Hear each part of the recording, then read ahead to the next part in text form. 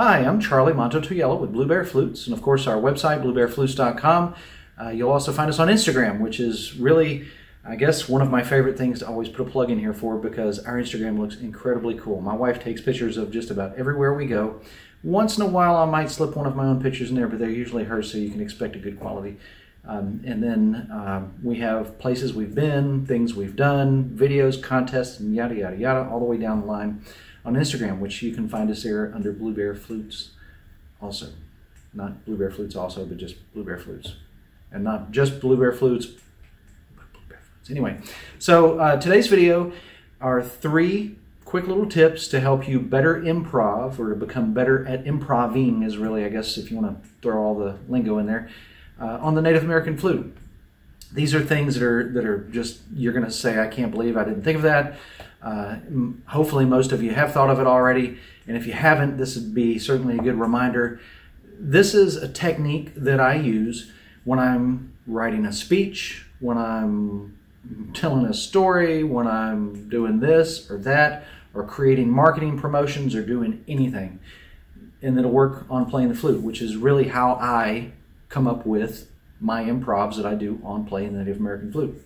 So an improv, just to give you an idea, is when you kind of go off on your own tangent and play your own thing. It's kind of like me talking.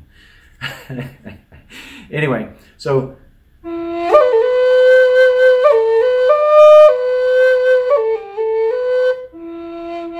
it's not an improv. That's me playing something that I have played about a bajillion times.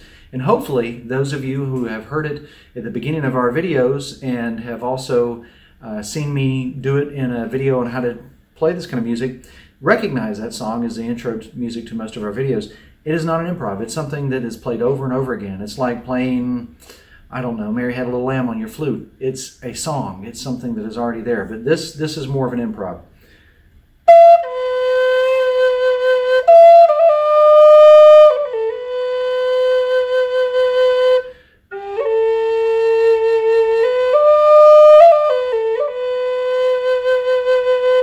So that's just kind of an improv. And it doesn't matter if you're doing this on a 6-hole flute that plays like the 6-hole flutes we make, which you don't have to keep a finger covered to play it properly. Whereas most 6-hole flutes that you guys might have already, if it's not one of the ones that I've made or other flute makers like myself, you have to keep something covering this. Just pretend that that hole doesn't even exist and keep something covering it if that's the kind of flute that you have. On any Native American flute, on any instrument, this technique will work. It's 3, really when we were coming up for a title for this video, I didn't know if I should say 3 steps, 3 techniques. It's actually a step while using 3 techniques. Or really, I don't even know what the verbiage could possibly be. Maybe y'all could tell me what a good title for this video would have been other than Charlie rambling for 10 minutes. Please don't use that one. Anyway, so it's 3 things. A beginning, a middle, and an end. And in my video, this would probably be the middle part. So 3 things. The first thing, you want to start off with something that kind of roots into what it is you're going to do. And if you're playing for other people, then you want to play something that kind of gets their attention. So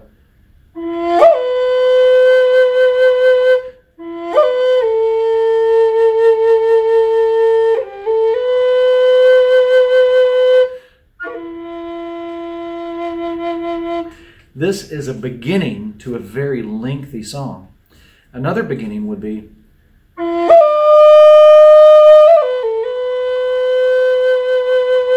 that beginning of that song actually leads you and your listener in a direction that you're headed. And if you play something like that, you don't even have to have a lot of skill and technique. We've got videos on skill and technique. If you want to look over some of those, that might help you out. But if you don't have skill and technique down in your pocket, in your little bag of tricks, you can always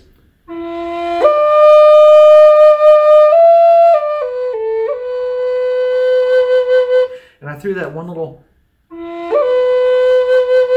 in there when I make that little jump. There's my jumping bird technique. We've got lots of videos on that one. But that's my beginning of this song.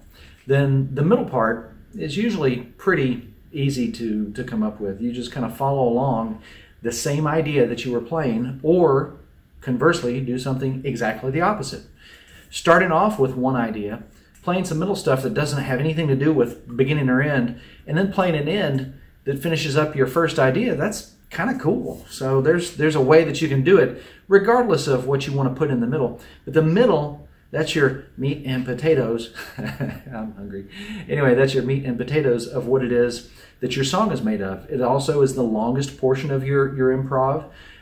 It is the part that may not be as enlightening or as fun, some people would say, as the beginning and the end definitely should be. And certainly, yes, you should make the whole thing fun and great, but if you can make the beginning of it just a little more fun and the end of it just a little bit better, you know, the ending, you want to finish with a bang. They always say in the performance and music industry, you know, you want to finish with a bang. I'm thinking the 1812 overture.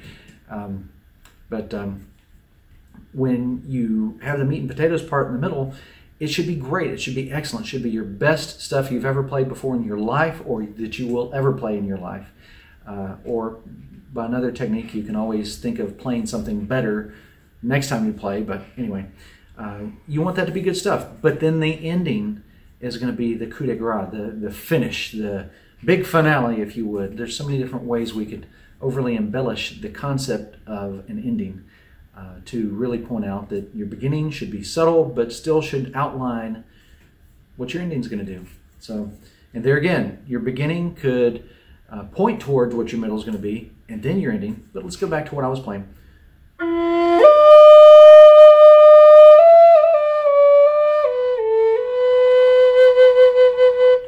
And then the middle.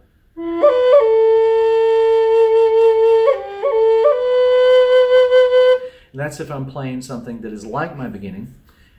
And then another technique, of course, going back to the conversely idea that I told you about.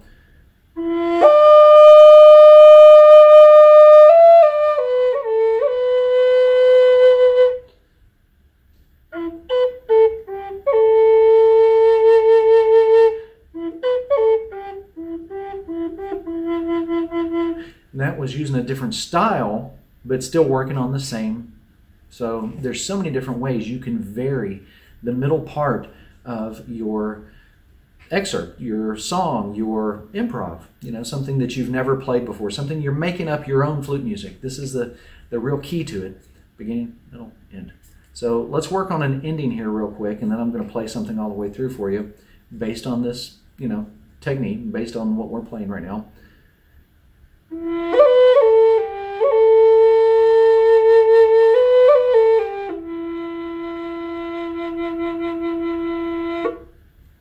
So that's kind of cool. So let's play the beginning.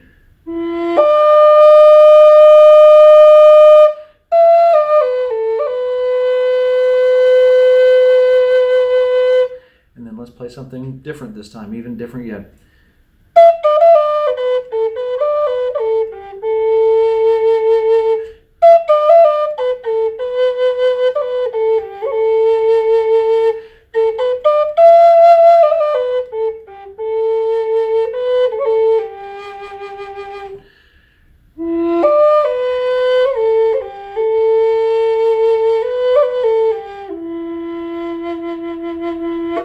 So I kind of threw something just really wacko off the shelf in there and then played the ending that matched the beginning. So there are so many different ways you can do it. Find out what works best for you. Most people, the glasses half full people, I've got a video on that too. Y'all should really check out Glasses Half Full. It's just using science, I think it was called, for teaching somebody how to play the flute. It's a really good video. I enjoyed it a lot. It's a technique I utilize a lot. But if you're the glasses half full kind, you might want to play a beginning that kind of leads towards your middle that finishes with that great finale. So that's another technique.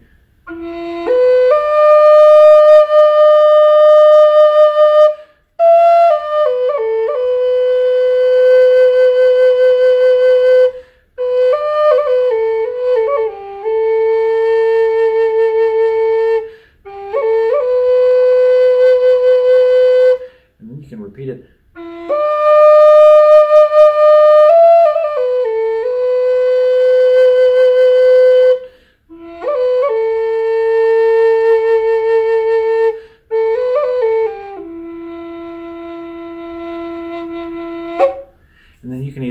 doing something like that, or you can just lead off.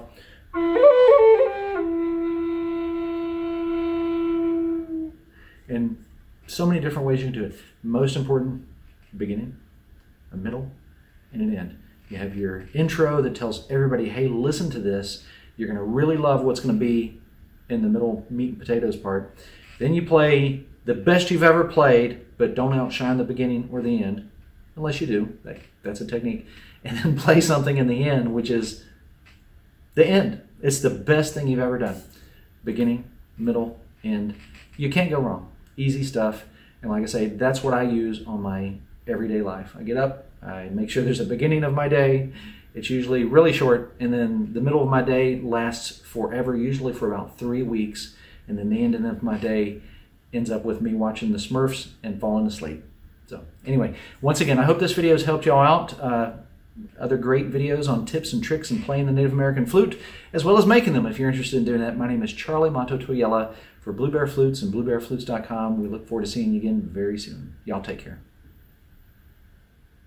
Hey, by the way, if y'all like the shirt that I'm wearing, this is one of a number of new designs we have for Blue Bear Flutes and BlueBearFlutes.com for a number of the types of designs and beautiful things. You can go and check out our merch site of our website, BlueBearFlutes.com.